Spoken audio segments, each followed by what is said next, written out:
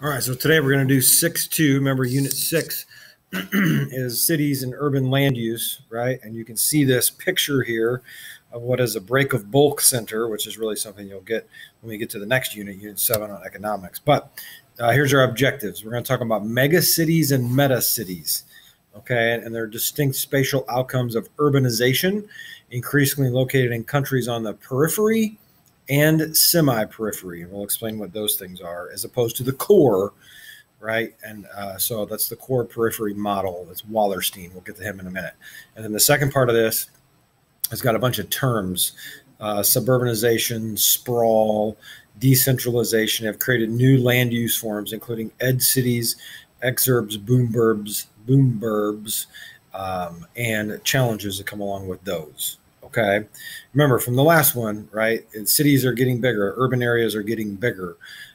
Most people in the world, over 50% now, live in an urban area. So this is a result of that. Okay. So here's Wallerstein's world system theories model. Okay. It's really important that you understand this. So there's the core. Okay. And the core, right? They utilize the periphery and the semi-periphery countries. Okay, so the periphery countries are typically the less developed countries. They provide cheap labor and raw materials to the core countries. The core countries then have high profit consumption goods that they get from the periphery. It's like in America, the clothes that I'm wearing, that you're wearing. This is for World War II, by the way. And I've been wearing a helmet all day, so my hair is a mess. But we benefit from cheap labor in places like Pakistan or Bangladesh, right, or even China. Okay, and then those are the periphery areas. Then they send those things back to us. So there's the core countries, which are really the more developed countries, and then there's the semi-periphery, who are kind of in the middle, place like Brazil, right? Maybe even Mexico. Then there's the periphery, where people are really poor, and they're kind of taken advantage of in some ways by the core countries. All right, so the core periphery model is all about dependencies. Countries do not exist alone. We all depend upon each other. You can see that from here. Right? Countries depend upon each other. This was originally called the World Systems Model, and this was developed by a historian, a guy named Emanuel Wallerstein, in the 1970s. Okay, so Wallerstein is the core periphery model. All right, okay, so core countries they're economically advanced. Okay, they're the centers of business and finance. They're the headquarters of most multi or transnational corporations. Okay, so places like Nike, the headquarters are here, but they don't make Nike goods here. Okay, they're made overseas somewhere, right? These countries have higher skill, capital-intensive production. Okay, they dominate the semi-periphery and the periphery by paying low wages and exploiting weak environmental laws. So that's neocolonialism, right? That's how, even though colonialism is basically dead, like one country doesn't control another country, this still happens economically because we know they need jobs in those places. So we send our factory work over there because they work for a lot cheaper. And that helps us as the host country, right, of the core country. So they benefit big time in international trade. Okay, big time. The core countries benefit, right? And you can see that back here. Okay, they benefit because of the cheap labor and the raw materials, okay, that are available in those periphery countries. All right, so semi-periphery countries include middle-income countries or emerging economies. That's, again, a place like Brazil is a good example of that, Argentina. So they provide the core with manufactured goods and services, right? The periphery countries are the LDCs, okay, the least developed countries. Lots of low-skill, labor-intensive production. Usually these are high areas of population because those people need jobs. And so we send them over there, the factory work over there. They make the factory over there. The people take those jobs, and they're happy to have them. Okay, they do a lot of primary economic activities. This is a place that would have a lot of intensive agriculture. Okay, they provide the core and the semi-core with the raw materials, the labor, and the agricultural production. Okay, they don't profit very much from their manufacturing. They get the jobs, but they don't get the finished product, which is where the money's at. Okay, there's weak laws to protect the environment and the worker, so the worker doesn't have very many rights in these countries, and the environmental laws are kind of ignored because they want the jobs, right? So NAFTA is the old agreement between the United States, Mexico, and Canada, where the jobs went to Mexico because in Mexico, you don't have to worry about paying your workers a lot. You don't have to worry about environmental laws as much as you would in the United States.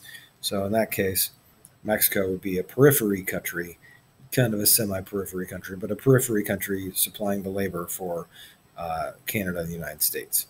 Okay, so a mega city is this what it sounds like? It's an urban area with 10 million people.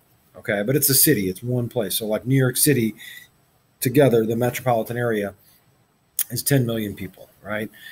So it's over 10 million. New York City is like 18 million, right? Places like Shanghai, Brazil, Rio de Janeiro, Shanghai, China, Rio de Janeiro, Brazil, right? And then there's a meta city. So this is a large agglomeration of cities, which means they're all together like in the same place. It's heterogeneous, which means it's got a bunch of different social groups, right? It's a dynamic urban region, multiple dense centers. Okay, there's suburbs, there's green spaces. They diffuse boundaries between traditional cities, suburbs, and exurbs. It's like one continuous city. Okay, New York City is also an example of a meta city. Lagos, Nigeria. Okay, Nairobi, Kenya. Right, these are all emerging meta cities because, as we mentioned earlier, tons of people flocking to these places. Okay, so what's the impact of this? So there's transportation, because if you got all these people, you got to move them back and forth somehow. Okay, housing production.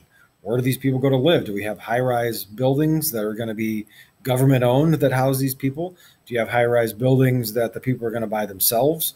Do you have shantytown, broken down places, they're called favelas in many parts of the world, slums in other parts of the world? Landscape preferences. So like, what's the cultural landscape of the area? Does it reflect the economics, right? Does it affect reflect the income? And then social and demographic trends. So like when people move to the cities, what changes, right? Do they get more of a chance for education? Okay. Do women get more shots at employment, right? Because they're in the city. So those things will change a little bit because they move. Okay. So mega cities are typically in the core regions and meta cities are typically in the semi-periphery. Okay. We'll talk more about that though. All right. So here's a great map of it. You can see the red, okay, is the over 10 million places. And look at how big like Tokyo is in Japan. Okay. Look at Shanghai in China. Okay. Look at Calcutta in India, right? Mexico City, Los Angeles, New York. Okay. These are over 10 million, making them mega cities, right?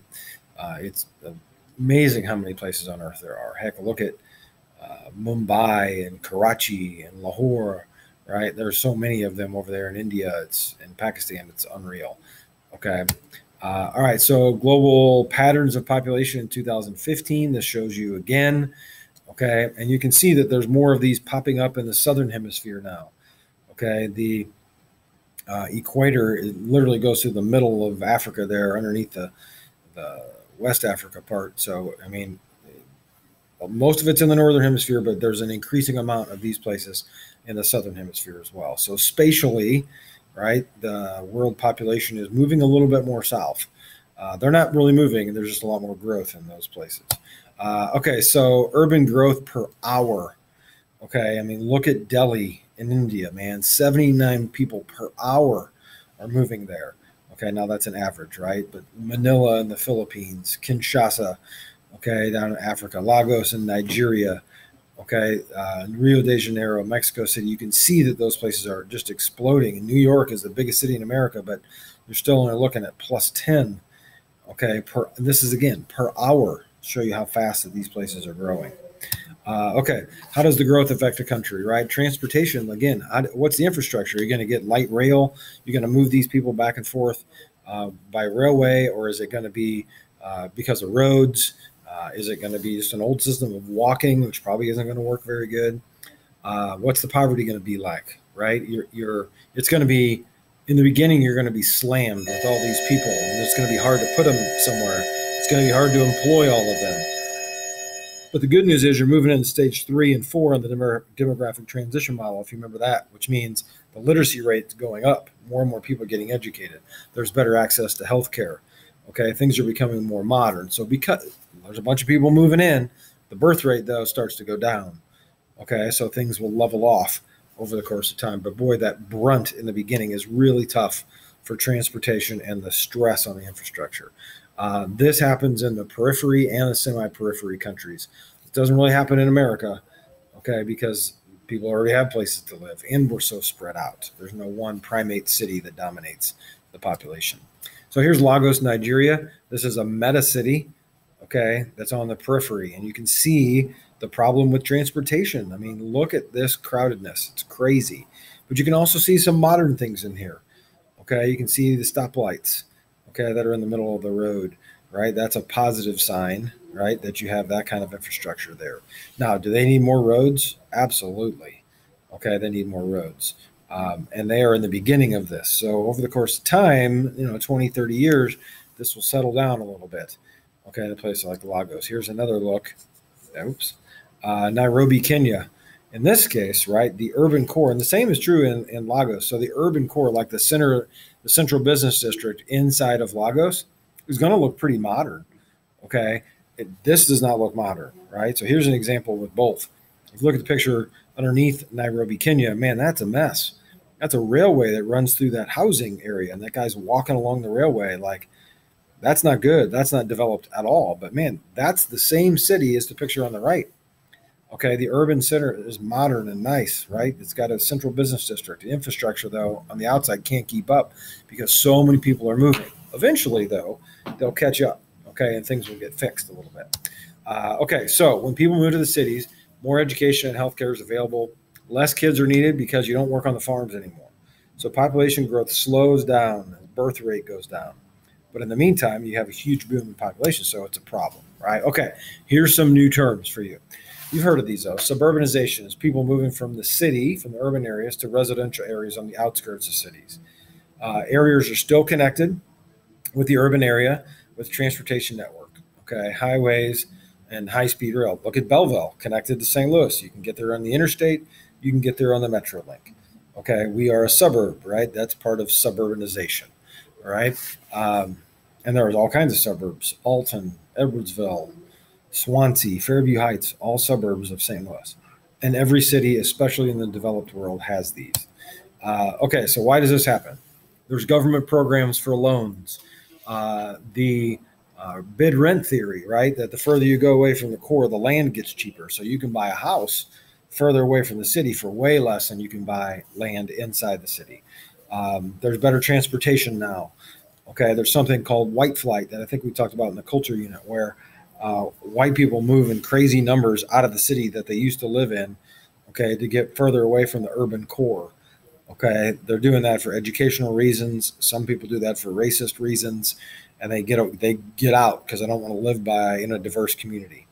Okay, now that is slowing a little bit, but that used to happen big time. Okay, big time. So there's lack of investment in the inner city. You can see how things are run down because they haven't invested in it. The industry jobs that used to be in the city leave, and I always use the city museum as an example. That used to be a shoe factory. Like 50 years ago, there were tons of people that worked there, literally putting shoes together. Well, that moved out, right? So if you lived near there, you could walk to work. Well, that factory's gone. So when that factory's gone, the people got to move and go somewhere else, right? So this is also known as decentralizing, right? So you move out. So you don't have that big urban core anymore. Now it's spread out over a bigger region. Problem is the urban core remains, except now it's neglected because there's not nearly as many people that live there. So suburban sprawl, right? It's a massive growth of these suburbs, and it extends way out away from the city. So my son Will and my daughters play volleyball over in St. Louis at what used to be the Mills Outlet Mall, but the whole place is closed down. Okay, it's way out there. It's like way out in St. Charles. Well, it's still in St. Louis County, but it's right on the edge. And it's connected. You can get there by Interstate 70. You can get there by Interstate 370. Like, it's easy to get there. And the reason the mall is located there is because of the transportation network, right? So it made this suburb out there. Well, heck, they built these malls out there, and now people have stopped going to malls. That mall sits empty, and it's just this huge concrete nothing out in the middle of nowhere. Okay, that's a good example of suburban sprawl and why it's not so great. Okay, sometimes that could still be productive farmland, but we chose not to do that. Okay, so here is a map, a chart. And man, look at that growth in the red. Okay, the 35, and then it goes up with a purple or maroon line or whatever that is. So in 1950, you had 35 million people that lived in a suburb. Okay, by 2010, 2015, that number had quadrupled to 158 million. Okay, that's crazy. Okay, that's crazy. We're in the central city. The population has gone up too. but that's just out of control. That hasn't gone up as much, right? So the suburbs are definitely expanding. Belleville's way bigger now than it used to be. Okay. All right. An edge city. So that's a city that's in. It is a suburb, but it has large commercial centers. So you have hotels and malls and restaurants and office complexes. Okay. Typically, these are right along an interstate outside of the city. The best example around here is Clayton, Missouri. Okay. Clayton's got high rise buildings. There's all kinds of commercial stuff there for people to work at. There's business headquarters, right? There's a nice downtown Clayton area. Okay, that is the best example of an edge city. Fairview Heights is pretty close because you have the mall, you have all kinds of offices and stuff that are over by the mall, and then you have like the Dick's Sporting Goods and the Fresh Time, and there's a Raising Cane's going in there, right? The Petco, the Barnes and Noble, all that stuff is over there. So there's all kinds of retail that's available there. What would it take for Belleville? You'd have to have downtown Belleville really get a ton of like hotels and make it more of a destination place, and then more businesses, more high-rise buildings that have businesses in it. Okay, so this is kind of what an edge city would look like. Okay, an exurb, right, is again a kind of an example of a suburb, but it's a little different. This is a prosperous region, okay, that's beyond the suburbs. People can work remotely using technology, right, so they don't have to come to work like they did before. So migrants move to the city, right, and then some of those the residents that were there say, I'm out of here, I'm moving out, okay, and they go out to the suburbs. People have moved to St. Charles County. When I was in high school, I think there was one Francis Howell school, and now I think there's 4, and that's all St. Charles County. Okay, so their population has skyrocketed. There's a place called Newtown St. Charles we'll talk about later in this district. So I think it's called the Orchard Hills School District. Didn't even exist 20 years ago. And now they've got thousands and thousands of students. Okay, well, people have moved out to St. Charles. Their headquarters for the job might be in St. Louis, but they never go there. They work outside of the city, right? They work way out in the exurbs. Boomburbs is an accidental city, and it's a suburb that grew so large it became into a city. So they didn't anticipate it when they started. Anaheim, California is a real good example of this, and that's where Disney World is now, but it's right outside of LA. It didn't start this way. Okay. Naperville, Illinois is another example. Here's a picture of downtown Naperville. So like we have downtown Belleville, this is downtown Naperville. So they have all the restaurants that you have in Chicago. All of those things exist in Naperville, and it's super high end, right? Expensive retail places. So there's an exurb, right? Regions farther away from the suburbs. The suburbs are the outer stretches of a city, but it's very well connected. The exurbs are connected, but it's going to take you a little bit longer to get there. And you probably don't have light rail that'll get you from an exurb into the urban core. Okay, so where did all this begin? That's going to bring us to the end here.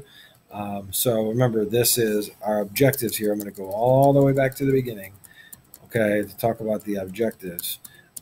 There it is. So mega cities and meta cities. Meta cities have 20 million. Mega is 10. Okay, meta cities are really spread out. Spatial outcomes of urbanization are located in countries on the periphery and the semi-periphery. Don't forget Wallerstein's model. Okay, and then the processes, and it's kind of a bunch of terms here. Suburbanization, sprawl, which is the mall I gave you the example of. Decentralization have created new land use forms, edge cities, exurb, boomburgs. Okay, and with all of those, though, there comes new challenges. Heck, like in the exurbs and the boomburgs, they're way out there, but they have to have hospitals, right? So you think there's a Barnes West now that's way out in Chesterfield, okay, because the population's moving out there. Heck, even Memorial Hospital, okay, and St. Elizabeth's Hospital. Now there's kind of like a hospital corridor out near O'Fallon, right, because the population's moving away, so now you need those in those new places. So the response is to those challenges is things change a little bit. Okay, the end.